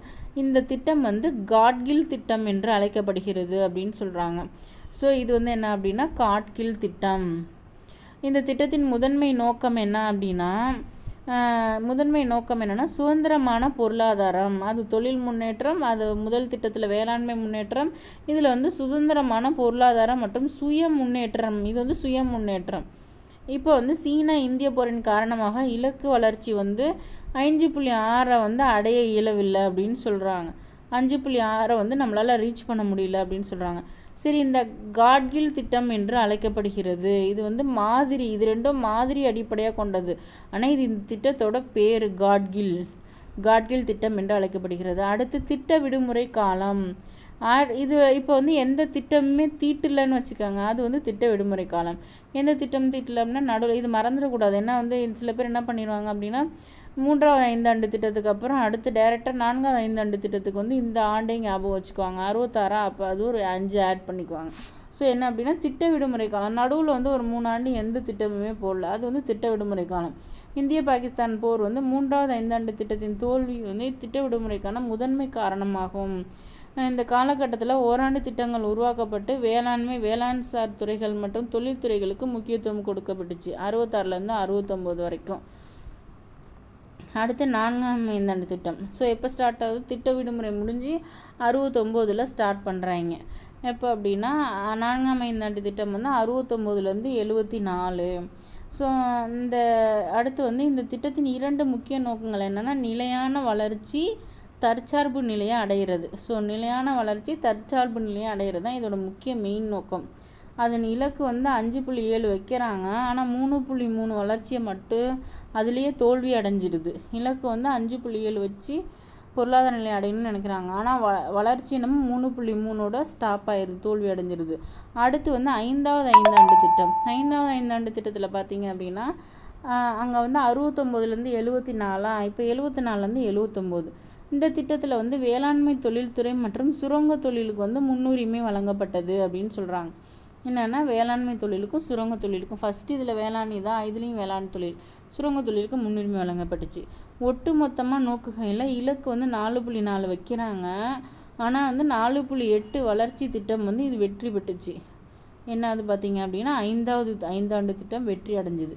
ஸோ இந்த திட்டத்திற்கான முன் வரைவு யாரோடது, எதை அடிப்படையாக கொண்டதுன்னா தார், ரோட்டுக்கு தார் போடுறோம் இல்லையா, அதை ஞாபகம் வச்சுக்கோங்க. 5வது ஐந்தாண்டு திட்டம் வெற்றி அடைஞ்சது எதனால், தாரோட வரைவு வந்து நம்ம ஃபாலோ பண்ணதுனால. இந்த திட்டம் வந்து 1978ஆம் ஆண்டு ஓராண்டு முன்னையே வந்து கைவிடப்பட்டுச்சு. ஸோ இதுதான் சொல்லியிருக்காங்க. அடுத்து வந்து சுழல் திட்டம். சுழல் திட்டம்னா என்னென்னா 1978-79ஆம் ஆண்டில் ஒரு வருட காலத்துக்கு மட்டும் இந்த சுழல் திட்டம் தொடங்கப்பட்டது. 5வது ஐந்தாண்டு திட்டத்தை நீக்கிய பிறகு தொடங்குனுச்சு. அடுத்து 6வது ஐந்தாண்டு திட்டம். 6வது ஐந்தாண்டு திட்டம்னு எடுத்துக்கிட்டிங்க அப்படின்னா 80ல் அது 74 to 79, இது வந்து 80 to 85. இந்த திட்டத்தின் அடிப்படை நடுவில் தான் ஒரு வருஷம் அந்த 79 to 80ல் சுழல் திட்டம் நடந்தது இல்லையா, அந்த சுழல் திட்டத்துக்கு அப்புறம் தான் இது 6வது ஐந்தாண்டு திட்டம் கொண்டு வந்திருக்காங்க. ஒழிப்பு முறை தொழில்துறை இந்த திட்டத்தின் அடிப்படையில் நோக்கம் வந்து வறுமை ஒழிப்பு மற்றும் தொழில்துறை தற்சார்பு. வறுமை ஒழிப்பு தான் மெயினாக 6வது ஐந்தாண்டு திட்டத்தில். கரீபி ஹத்தாவோ அப்படின்னா வறுமை ஒழிப்பு. ஸோ இந்த மாதிரி ப்ராக்கெட்டில் கொடுத்துருக்க வேர்டை கூட மாற்றி கேட்கலாம். கரீபி ஹத்தாவோ எந்தாவது ஐந்தாண்டு திட்டத்தில் குறிக்கோளாக இருந்தது, நோக்கமாக இருந்ததுன்னு கூட கேட்கலாம். கரீபி ஹத்தாவோ அப்படின்னா வறுமை ஒழிப்பு மற்றும் தொழில்துறை தற்சார்பாக இருந்துச்சு. இதன் முதலீட்டு திட்டத்தை அடிப்படையாக கொண்டது. முதலீட்டு திட்டத்தை ஸோ இதோட இலக்கு 5.2 வைக்கிறாங்க. 5.7 வளர்ச்சி அடைஞ்சிது. 5வது ஐந்தாண்டு திட்டத்துக்கு அப்புறம் 6வதும் வந்து சக்ஸஸ் ஆயிடுச்சு. அடுத்து 7வது ஐந்தாண்டு திட்டம் வைக்கிறாங்க. ஸோ என்ன அப்படின்னு பார்த்தீங்கன்னா 1985ல் 1990, 85லேருந்து 1990 5 வருஷம். இந்த திட்டத்தின் நோக்கம் வந்து தன்னிறைவு பொருளாதாரத்தை உருவாக்குறது தான். அதிகாரப்பூர்வமான வேலை வாய்ப்பை வழங்குறது வந்து இதோட நோக்கம். தன்னிறைவு பொருளாதாரம், அதிகாரப்பூர்வமான வேலை வாய்ப்பு வழங்குறது.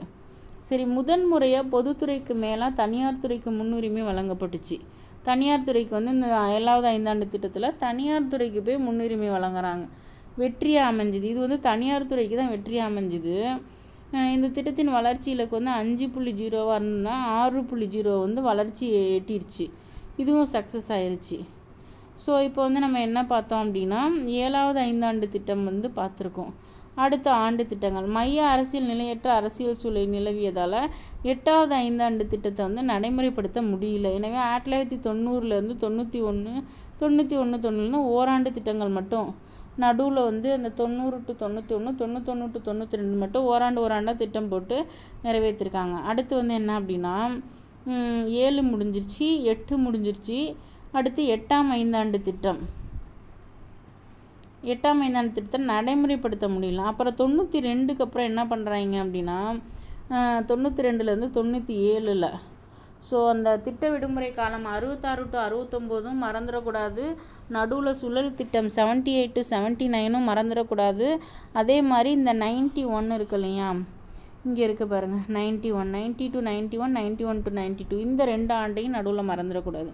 ஸோ இதை வச்சு தான் இந்த ஆண்டு நம்மளால் எழுத முடியும். 8ஆம் ஐந்தாண்டு திட்டம் பார்த்திங்கன்னா இந்த திட்டத்தில் வந்து வேலைவாய்ப்பு, கல்வி, சமூக நலம் போன்ற மனிதவள மேம்பாட்டு நடவடிக்கைகளுக்கு முன்னுரிமை கொடுக்குறாங்க. இந்த திட்ட காலத்தில் வந்து இந்தியாவிற்கு வந்து புதிய பொருளாதார கொள்கை வந்து அறிமுகப்படுத்தப்படுது. ஸோ இந்த திட்ட காலத்தில் என்ன பண்ணுறாங்க, இந்தியாவுக்கு வந்து புதிய பொருளாதார கொள்கை வந்து அறிமுகப்படுத்துகிறாங்க. இது வந்து 5.6 வளர்ச்சி இலக்கு வைக்கிறாங்க. 6.8 ஆண்டு வந்து வளர்ச்சி அடைஞ்சு வெற்றி அடைஞ்சிடுது. அடுத்து 9ஆம் ஐந்தாண்டு திட்டம். ஸோ இது வந்து 1997லேருந்து 2002. ஸோ 92க்கு அப்புறம் 97 to 2002 இது 5 வருஷம். ஸோ சமூக நீதியுடன் கூடிய சமமான வளர்ச்சி. ஸோ நோக்கம் தான் நமக்கு வந்து அப்படியே குழப்புற மாதிரி இருக்கும். தற்சார்பும் வைங்க, வேளாண் வைங்க, உற்பத்தியுமாங்க. இதில் பாருங்கள் சமமான வளர்ச்சிங்கிறாங்க. ஸோ அந்த நோக்கம் மட்டும் கொஞ்சம் ஒரு தடவை ரிவைஸ் பண்ணி பார்த்துக்கோங்க வீடியோ. இந்த திட்டத்தில் வந்து ஒரு முக்கியமான கவனம் கொடுக்கப்பட்டது என்ன அப்படின்னா 7% வளர்ச்சி இலக்கு வைக்கிறாங்க, எட்டப்பட முடியல. ஆனால் இந்திய பொருளாதாரம் 5% வளர்ச்சியை மட்டுமே அடைஞ்சு. ஸோ இது தோல்வி தான் 9ஆம் ஐந்தாண்டு திட்டம். 10ஆம் ஐந்தாண்டு திட்டம் பார்த்திங்க அப்படின்னா 2002லேருந்து 2007 வரைக்கும். சரி, இதில் என்ன பண்ணாங்க, இந்த திட்டம் அடுத்த 10 ஆண்டுகளில் தலா வருவாயை 2 மடங்காக உயர்த்த இலக்கு நிர்ணயிச்சிச்சு. தலா வருவாயை வந்து 2 மடங்காக ஆக்கணும்னு உற்பத்தி இலக்கு நிர்ணயிக்கிறாங்க. 2012ஆம் ஆண்டில் வந்து வறுமை விகிதத்தை வந்து 15% குறைக்கணுன்ற குறிக்கோளை வச்சுக்கிட்டு இந்த எத்தனாவது ஐந்தாண்டு திட்டம், 10வது ஐந்தாண்டு திட்டம் தீட்டப்பட்டிருக்கு. ஸோ இலக்கு 8 வைக்கிறாங்க, 7.2 மட்டுமே எட்டப்பட்டுச்சு. ஸோ இதுவும் வந்து ஒரு தோல்வி. அடுத்து 11ஆம் ஐந்தாண்டு திட்டம். ஸோ இது என்னன்னு பார்த்தீங்கன்னா 2007லேருந்து 2012. இதன் முக்கிய நோக்கம் வந்து விரைவான மற்றும் அதிகமான உள்ளடக்கிய வளர்ச்சி. அடுத்து வந்து இதன் வளர்ச்சி இலக்கு வந்து 8.1%, எட்டப்பட்ட தினமும் 7.9 மட்டும்தான். அடுத்து 12ஆம் ஐந்தாண்டு திட்டம். 12வது ஐந்தாண்டு திட்டம் பார்த்திங்க அப்படின்னா 2012லேருந்து 2017. ஸோ இதன் முக்கிய நோக்கம் என்னென்னா விரைவான, அதிகமான, உள்ளடக்கிய மற்றும் நிலையான வளர்ச்சி. இதன் வளர்ச்சி இலக்கு வந்து 8%. சுதந்திரம் அடைந்ததுலேருந்து இந்தியாவின் பொருளாதார முன்னேற்றத்தில் வந்து 5 ஆண்டு திட்டங்கள் முக்கிய பங்கு வகித்துள்ளன என சொல்கிறாங்க. ஸோ பற்றாக்குறையான வளங்களை பயன்படுத்தி எந்த மாதிரி அதிகபட்ச பொருளாதார பலன்களை பெறலாங்கிறதுக்கு தான் இந்த 5 ஆண்டு திட்டங்கள் எல்லாமே. வளங்கள் கம்மியாக இருக்கும், அதை வச்சு நம்ம எப்படி பொருளாதாரத்தை டெவலப் பண்ணணும் அப்படிங்கிறதுக்காக கொண்டு வந்தது தான் இந்த 5 ஆண்டு திட்டம். சரி, நிதி ஆயோக்னு சொல்கிறாங்களே அப்படின்னா என்ன? திட்டக்குழு என்பதற்கு மாற்றா திட்டக்குழுவை தான் நிதி ஆயோக்னு கொண்டு வந்திருக்காங்க. நம்ம இதுக்கு முன்னாடி திட்டக்குழுன்னு படிச்சிருப்போம். திட்டக்குழு தனியாக இருக்கும், நிதி ஆயோக் தனியாக இருக்கும். ஸோ அது வந்து நான் உங்களுக்கு என்கிட்ட கொஞ்சம் நோட்ஸ் இருக்க வச்சு எக்ஸ்பிளைன் பண்ணுறேன் உங்களுக்கு. ஸோ திட்டக்குழுவில் வந்து ஆரம்பத்துலேருந்து ஒவ்வொரு 5 ஆண்டுகள்லையும் யார் யார் இருந்தாங்க அப்படின்றத பார்ப்போம். திட்டக்குழு என்பதற்கு மாற்றாக நிதி ஆயோக் என்னும் அமைப்பு வந்து 2015 வந்து தான் மாற்றினாங்க. ஜனவரி 1ஆம் தேதி தான். ஸோ 2015 நீடித்த நிலையான வளர்ச்சியை மேற்பார்வையிடவும் ஒருங்கிணைக்கவும் மற்றும் செயல்படுத்தவும் செயல்படும். நிதி ஆயோக்குங்கிறது இந்திய அரசின் திட்டங்களையும் கொள்கைகளையும் கண்காணிக்கும் அறிவு மையம். இந்திய அரசோட திட்டம் கொள்கையை வந்து கண்காணிக்கக்கூடிய அறிவு மையம். ஸோ தேசிய மற்றும் சர்வதேச பொருளாதார முக்கியத்துவம் வாய்ந்த நடைமுறைகளை, தேசியம் சார்ந்த பொருளாதார நடவடிக்கைகளை வந்து புதிய கொள்கைகளை ஏற்படுத்துறதுக்கு, தனிப்பட்ட பிரச்சனைகளுக்கு ஆதரவு கொடுக்கறதுக்கு, இது சார்ந்த சாதனைகள் புரிந்து கொள்ள தனிப்பட்ட ஆராய்ச்சியை மேற்கொள்ள வேண்டும். ஸோ இதுதான் நிதி ஆயோக். ஒன்றும் இல்லை, நம்ம ஹோல் இந்தியாவோட பொருளாதாரம் சார்ந்த புதிய திட்டங்கள், ஆலோசனை வழங்குறது, ஏதாவது பிரச்சனைனா தலையிடுறது. ஸோ இந்த மாதிரி இருக்கிறது தான் நிதி ஆயோக்குன்னு சொல்கிறாங்க. அடுத்து மேம்பாட்டு குறியீடு. இப்போ பார்த்தீங்க அப்படின்னா மேம்பாட்டு குறியீடு. ஸோ இப்போ மனிதவள மேம்பாட்டு குறியீடு பார்த்துட்டோம் அப்படின்னா நமக்கு வந்து இந்த யூனிட் வந்து முடிஞ்சிருச்சு. ஸோ மனிதவள மேம்பாட்டு குறியீடு என்னன்னு பார்த்தீங்க அப்படின்னா, மேம்பாட்டு குறியீடு, மனித மேம்பாட்டு குறியீடுனா 1990 வந்து ஐக்கிய நாடுகள் வந்து முன்னேற்ற கூட்டமைப்பை ஒவ்வொரு ஆண்டும் மனித மேம்பாட்டு அறிக்கையை வந்து பிரசுரம் செய்கிறாங்க. இக்குறியீடு வந்து கீழ்கண்ட 3 குறியீடுகளை அடிப்படையாக கொண்டது. நாடு, மாநிலம் மற்றும் மாவட்ட அளவில் தற்போது தயாரிக்கப்படுகின்றது. அரசாங்கத்துக்கு மக்களிடம் உண்மையான வாழ்க்கை தரத்தை கண்டறிய HDI வந்து பயன்படுது. HDIனா என்ன? ஹிண்ட் பாக்ஸில் கொடுத்துருக்காங்க பாருங்கள். HDI அப்படின்னா பாகிஸ்தான் நாட்டை சேர்ந்த பொருளியறிஞர் மஹபூபுல் ஹக். இது நம்ம ஏற்கனவே நியூஸில் கூட கேட்போம். மஹபூப் உல் ஹக் என்பவரும் இந்தியாவை சேர்ந்த அமர்த்தியா குமார் சென் என்பவரும் 1990களில் மேம்படுத்துகிறாங்க. இதனை ஐக்கிய நாடுகள் முன்னேற்ற திட்டம் UNDP வெளியிட்டது. இது வந்து எதிர்பார்க்கப்படும் வாழ்நாள் குறியீடு, கல்வி குறியீடு மற்றும் மொத்த உள்நாட்டு உற்பத்தி அடிப்படையில் அமைக்கப்பட்டது. வாழ்நாள் குறியீடு, கல்வி குறியீடு, இது எல்லாமே என்ன சொல்கிறாங்க அப்படின்னா இவங்களால் உருவாக்கப்பட்டது. பொருளியல் மனித மேம்பாட்டு குறியீடு HDI அப்படிங்கிறது என்ன அப்படின்னா, இந்த குறியீடு வந்து நாடு, மாநிலம் மற்றும் மாவட்ட அளவில் வந்து நாடு, ஹோல் நாடு, அப்புறம் மாநிலம்லேருந்து மாவட்டம், இது எல்லாமே வந்து என்ன அப்படின்னா தற்போது வந்து தயாரிக்கப்படுது. அரசாங்கத்துக்கு மக்களின் உண்மையான வாழ்க்கை தரத்தை கண்டறிய, இதுதான் மனிதவள வாழ்நாள் ஆயுட்காலம் என்பது பிறப்பின் போது வாழ்நாள் எதிர்பார்ப்பின் மூலம் கணக்கெடுக்கப்படுகிறது. கல்வி அடைவுகள், வாழ்க்கை தரமானது வாங்கும் சக்தியின் அடிப்படையிலான தனிநபர் வருமானத்தை கொண்டு கணக்கிடப்படுகிறது. ஸோ வருமானம் வந்து நம்ம கணக்கெடுக்கணும் இல்லையா, அதை தான் சொல்கிறாங்க. ஸோ அதிகபட்ச மதிப்புகள் ஒவ்வொரு குறியீட்டிலும் தேர்ந்தெடுக்கப்படுகின்றன. ஒவ்வொரு பரிணாமத்திலும் அதன் செயல்பாடுகள் 0க்கும் 1க்கும் இடையிலான மதிப்பில் கீழ்கண்ட முறையில் கணக்கெடுக்கப்படுகிறது. பரிணாம குறியீடு என்னன்னா உண்மை மதிப்பு மைனஸ் குறைந்தபட்ச மதிப்பு. என்ன சொல்கிறாங்க? உண்மை மதிப்பு மைனஸ் குறைந்தபட்ச மதிப்பு, அதிகபட்ச மதிப்பு மைனஸ் குறைந்தபட்ச மதிப்பு. உண்மை மதிப்பிலிருந்து குறைந்தபட்ச மதிப்பை கழிக்கணும், அதிகபட்ச மதிப்பிலிருந்து குறைந்தபட்ச மதிப்பை கழிக்கணும். இரண்டையும் வகுக்கிறது தான் பரிமாண குறியீடு. ஸோ திட்டக்குழுவில் 2011ஆம் ஆண்டு மனித மேம்பாட்டு அறிக்கையின்படி மனித வளர்ச்சி குறியீடு வந்து எப்படி இருந்தது அப்படின்னா, திட்டக்குழு இருக்கு இல்லையா நிதி ஆயோக், அவங்க என்ன சொல்கிறாங்க அப்படின்னா மனித மேம்பாட்டு அறிக்கையின்படி மனித வளர்ச்சி எல்லாமே ஸ்டாட்டிஸ்டிக்ஸ் தான், கணக்கு எடுக்கிறாங்க இல்லையா, அதுதான் நம்மளோட வருமானத்தை வச்சு நம்மளோட ஆயுள் காலம், நம்மளோட கல்வி, நம்மளோட தேவைகள், இதெல்லாமே. ஸோ 2011ஆம் ஆண்டு மனித மேம்பாட்டு அறிக்கையின்படி மனித வளர்ச்சி குறியீடு 1980லேருந்து 2011 வரை குறிப்பிடத்தக்க அளவு முன்னேறியது. அதாவது மனித மேம்பாட்டு குறியீடு வந்து 81லேருந்து 0.302லேருந்து 2011 472 உயர்ந்துட்டு இருக்குன்னு சொல்லியிருக்காங்க. மனித மேம்பாட்டு குறியீடு 2011 வரைக்கும் எப்படி இருக்குது அப்படின்னா 81ல் 302, 2011 472 இருக்குது, 0.472. ஸோ ஐக்கிய நாடுகள் முன்னேற்ற சபையின் சமீபத்திய மனித முன்னேற்ற அறிக்கையின்படி 2016 வந்து 188 நாடுகளில் இந்தியா வந்து 131வது இடத்துல இருக்குது மனித மேம்பாட்டு குறியீடில். 182 நாடுகளில் இந்தியா வந்து நடுத்தர அளவிலான மனித மேம்பாட்டு வளையத்துக்குள்ளே தான் இருக்குது.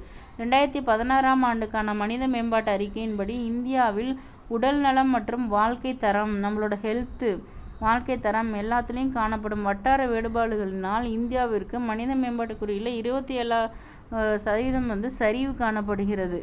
ஸோ என்னென்னா வேறுபடுறோம், நம்ம வாழ்க்கையில் தரத்துலையும் உடல் நலத்துலையும் வட்டார வேறுபாடு இருக்கிறதுனால நம்ம 27% சரிகிறோம் மனித மேம்பாட்டு குறியீடில். இந்தியாவிற்கான மனித மேம்பாட்டு குறியீடு வந்து 2010 0.580 இருந்தது. 2015 624 உயர்ந்துச்சு. அப்புறம் 2014ஆம் ஆண்டில் இந்தியாவின் தரவரிசை 131 தான் இருந்தது 14லையுமே. மனித மேம்பாட்டு 2011 அதே தான், 14 அதே தான். ஸோ மனித மேம்பாட்டு குறியீட்டுக்கான கணக்கீடானது மனித வளர்ச்சிக்கான முக்கிய அம்சங்களை குறிக்குது. மனித மேம்பாட்டு குறியீடு என்னென்னா மனித வளர்ச்சியை குறிக்கிறது தான், மனிதனோட வளர்ச்சியை. அடுத்து என்னென்னா பிஸ்வஜித் குஹா கூறுகிறார், புறக்கணித்துள்ளது முக்கிய அம்சங்களை இந்த புறக்கணிக்குது அப்படின்னு யார் சொல்கிறா அப்படின்னா பிஸ்வஜித் ஹுகா அப்படிங்கிறவர் மனித வளர்ச்சியான முக்கிய அம்சங்களை இந்த மேம்பாட்டு குறியீடு குறைக்குது. அவர் HD1, HDI1, HDI2, HDI3, HDI4 என்ற 4 விதமான மனித மேம்பாட்டு குறியீடுகளை உருவாக்கியிருக்காரு. HDI1 என்பது ஐக்கிய நாடு மேம்பாட்டு திட்டத்தின் மனித மேம்பாட்டு அறிக்கையை பொறுத்துள்ளது. ஸோ ஐக்கிய நாடுகளை பொறுத்திருக்கு அதோட அறிக்கையை. வாழ்க்கை தரம், வறுமை ஒழிப்பு, நகரமாதல் போன்ற 3 பரிணாமங்களை சேர்ப்பதன் மூலம் அவர் மனித மேம்பாட்டு குறியீட்டின் எல்லையை விரிவுபடுத்தியிருக்காரு. இன்னும் மனித மேம்பாட்டு குறியீட்டில் வாழ்க்கை தரத்தையும் 3 சேர்த்துருக்காரு, வறுமை ஒழிப்பு மற்றும் நகரமாதல். இதையும் அடுத்து என்னென்னா இந்தியா உட்பட பல்வேறு நாடுகளில் மனித மேம்பாட்டு கணக்கீடு தேவையான புள்ளி விவரங்களை மேம்படுத்த குறியீட்டை விரிவுபடுத்துறதுக்கு தொடர்ச்சியான முயற்சிகள் நடந்துட்டுருக்கு. சரி, அதில் முதல் 3 நாடுகள் எதுனா HDIயில் நார்வே 0.9. HDIயை பொறுத்த வரைக்கும் மனித மேம்பாட்டு குறியீடில் மனிதனோட வளர்ச்சி ஃபஸ்ட்டு இருக்கிறது நார்வே தான். இங்கே கொடுத்துருக்காங்க பாருங்கள் ஒரு hint box. Norway 0.9, Australia 0.9, Switzerland 0.9. So அதான் சொல்லியிருக்காங்க. வாழ்க்கை தர குறியீட்டு எண் PQLI அப்படின்னா என்ன அப்படின்னா PQLIனா வாழ்க்கை தர குறியீட்டு எண்ணா மோரிஸ் டி மோரிஸ் தான் இதை உருவாக்கியிருக்காங்க. வாழ்க்கை தர குறியீட்டு எண்ணை மோரிஸ் டி மோரிஸ் உருவாக்கியிருக்காங்க. ஒரு நாட்டின் வாழ்க்கை தரத்தினை அளவிட பயன்படுறது. இதற்காக ஒரு எதிர்பார்ப்பு என்ன அப்படின்னா ஆயுட்காலம், ஸோ குழந்தை இறப்பு வீதம், எழுத்தறிவு வீதம் போன்ற 3 குறியீடுகளை எடுத்துக்கிறாரு. PQI கால்குலேட் பண்ண மனுஷனோட எதிர்பார்ப்பு ஆயுட்காலம், குழந்தையோட இறப்பு விகிதம், எழுத்தறிவு விகிதம் 3 குறியீடு எடுத்துக்கிறாரு. ஒவ்வொரு குறியீட்டின் அளவும் 1லிருந்து 100 வரையிலான எண்களுக்கு இருக்கும். ஸோ எண் 1 என்பது ஒரு நாட்டின் மோசமான செயல்பாட்டை குறிக்கும். எண் 100ங்கிறது மிக சிறப்பான செயல்பாட்டை குறிக்கும் அப்படின்னு சொல்கிறாங்க. எடுத்துக்காட்டாக எதிர்பார்க்கப்படும் ஆயுளுக்கான குறியீட்டில் 100 என்பது 77 வருட ஆயுளுக்கு வழங்கப்பட்டுள்ளது. இந்த குறியீடு ஸ்வீடன் நாட்டில் 1973ஆம் ஆண்டே அடைஞ்சிட்டாங்க இவங்க. ஸோ 1ங்கிறது 28 வருட ஆயுளுக்கு வழங்கப்படுது. 1ங்கிறது என்னென்னா PQI மாதிரியை பொறுத்த வரைக்கும் 27 வருட ஆயுள் தான் ஒருத்தவங்களுக்கு இருக்குது அப்படின்னா அதுக்கு 1 தான் கொடுப்பாங்க. ஸோ இதனை கயானா பிசாவு நாடு 1960ஆம் ஆண்டு பெற்றுள்ளது. ஸோ PQLIக்கு HDIக்கும் வேறுபாடு என்ன அப்படின்னா HDIயில் வருமானம் சேர்க்கப்படுது, PQLIயில் வருமானம் நீக்கப்படுது. உடல் மற்றும் பணம் சார்ந்த மேம்பாட்டை HDI குறிப்பிடுகிறது. PQI என்ன சொல்லுது, உடல் சார்ந்த மேம்பாட்டை மட்டும்தான் சொல்கிறாங்க. HDIயில் என்ன சொல்கிறாங்கன்னா உடல் மற்றும் பணம் ரெண்டையுமே ஒரு மனிதனோட வருமானத்தையும் சேர்த்து சொல்லுது. ஆனால் PQLIயில் வெறும் ஆயுள் காலம் உடலை மட்டும்தான் சொல்லுது. ஸோ இதில் தொகுப்புரை கொடுத்துருக்காங்க. இது வரைக்கும் என்னென்ன பார்த்தோம் அப்படிங்கிறது ஒரு தொகுப்புரையாக கொடுத்துருக்காங்க. நெக்ஸ்ட் என்ன அப்படின்னா சொற்களஞ்சியம். ஜமீன்தாரினா நில வருவாயை அரசுக்கு செலுத்தக்கூடிய நில உரிமையாளர். மகள்வாரைனா நில வருவாயை நிர்வகிக்கக்கூடிய கிராம மக்களால் ஆன குழு. ராயத்து வரி அப்படின்னா நிலத்தை பயன்படுத்துதல் மற்றும் கட்டுப்படுத்தும் உரிமைகளை நிலத்தை உழுபவரை பெற்றிருத்தல். விவசாய முறைகளின் நவீன தொழில்நுட்ப பசுமை புரட்சி. பொதுத்துறை வங்கினா பெருவாரியான பங்குகளை அரசாங்கமே வைத்திருக்கக்கூடிய வங்கி. தனியார்னா பெருவாரியான பங்குகள் தனியார் கழகங்கள், நிறுவனங்கள் மற்றும் தனிநபர் வசம் இருப்பது. தேசியமயமாக்கல்னா தனியார் சொத்துக்கள் மற்றும் உரிமைகளை அரசாங்கம் உரிமைக்கு மாற்றுதல். மனித மேம்பாட்டு குறியீட்டு என்ன, மனித மேம்பாட்டை தரமிட காரணமாக உள்ள வாழ்வியல் எதிர்பார்ப்பு, கல்வி, தனிநபர் வருமானம் போன்ற புள்ளியியல் விவரங்களின் மூலம் கணக்கிடும் குறியீட்டு எண். ஸோ புள்ளியியல் அதான் சொல்கிறாங்க. வாழ்க்கை தர குறியீட்டு எண் அப்படின்னா வாழ்க்கையின் தரத்தினை ஒரு நல்ல நாட்டின் நல்ல நிலைமையை அளவிட உதவும் ஒரு அளவுகோல். ஸோ இது வரைக்கும் நம்ம இந்த யூனிட் 8ல் சுதந்திரம், இந்தியாவோட சுதந்திரத்துக்கு முன்னரும் பின்னரும் இந்த பொருளாதார நிலை பற்றி பார்த்தோம். அடுத்து இங்கே சில என்ன கேட்டிருக்காங்க, இந்தியாவில் கள்ளிக்கோட்டைக்கு வாஸ்கோடகாமா வருகை புரிந்தது 1948. நெக்ஸ்ட் வந்து பார்த்தீங்க அப்படின்னா 1617 தாமஸ் ரோ யாரிடம் வந்து அனுமதி பெறுவதில் வெற்றி பெற்றார்? ஜஹாங்கீர்கிட்ட. இந்தியாவை ஆளும் உரிமை கிழக்கிந்திய கம்பெனிகிட்ட ஆங்கிலேய அரசுக்கு மாற்றப்பட்ட ஆண்டு. ஸோ கிழக்கிந்திய கம்பெனிலேருந்து ஆங்கில அரசுக்கு வந்து எப்போ வந்து மாற்றப்பட்டுச்சு உரிமை வந்து அப்படின்னா, ஆளும் உரிமை கிழக்கிந்திய கம்பெனிகிட்டேருந்து ஆங்கிலேய அரசுக்கு மாற்றப்பட்ட ஆண்டு வந்து பார்த்திங்கன்னா 1878ன்னு நினைக்கிறேன். ஒரு செக் பண்ணிக்குவோம்.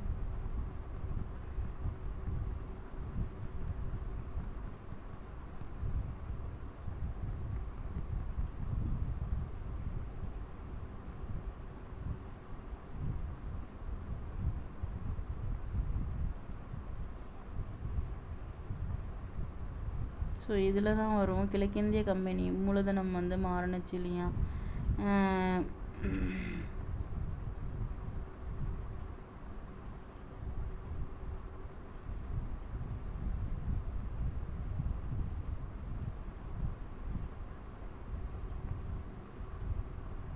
ஆயிரத்தி 1851 ஆண்டு கிழக்கிந்திய கம்பெனி தன் அரசியல் அதிகாரத்தை பிரிட்டிஷ்கிட்ட கொடுக்குறாங்க. ஸோ அது எப்போ அப்படின்னா 1858. ஸோ நான் 878ன்னு போட்டேன். ஸோ 1958 வந்து கிழக்கிந்திய கம்பெனி வந்து தன்னோட அதிகாரத்தை வந்து ஆங்கில அரசு டைரெக்டாக எடுத்துக்கும். ஸோ இப்போனா 1858.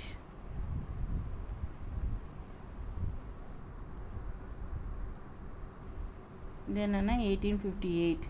அடுத்து வந்து பார்த்திங்கன்னா ராயத்வரம் முதல்ல அறிமுகப்படுத்தப்பட்ட இடம் ராயத்வாரி வந்து நம்ம தமிழ்நாட்டில் தான் கொண்டு வந்தாங்க. அதுக்கப்புறம் தான் வந்து மற்ற மாநிலங்களில் வந்து பரவுனுச்சு. இந்திய அரசாங்கம் தனது முதல் தொழிற்கொள்கையை வெளியிட்ட ஆண்டு. முதல் தொழிற்கொள்கை வந்து 1948 வந்து வெளியிடுறாங்க. அதுக்கப்புறம் தான் 1956, அப்புறம் வந்து 77, 90s, 91 இது எல்லாமே. 1956 தொழிற்கொள்கையோட நோக்கம் என்ன அப்படின்னா, 1956 வந்து குடிசை தொழிலை முன்னேற்றுவது. 1993 முன்பதிவு நீக்கப்பட்ட தொழில்துறை. 1993 பதிவு நீக்கப்பட்ட தொழில்துறை எது? பதிவு நீக்கப்பட்ட தொழில்துறை